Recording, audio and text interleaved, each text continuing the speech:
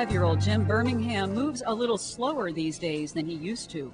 The chemical company's security director, husband, and father of a grown son suffered a stroke in February 2004, leaving him partially paralyzed on the left side. It's like turning out a light switch. One day it's on, the next day it's gone. You have to say, my God, what's my life going to be like after this? For the last few months, 3 times a week, Birmingham has been helping to test the Locomat, a special treadmill that uses robotic arms to help him move his legs as he learns to walk again. Robotic components attach to his lower legs and hips, and some body weight is supported using a harness.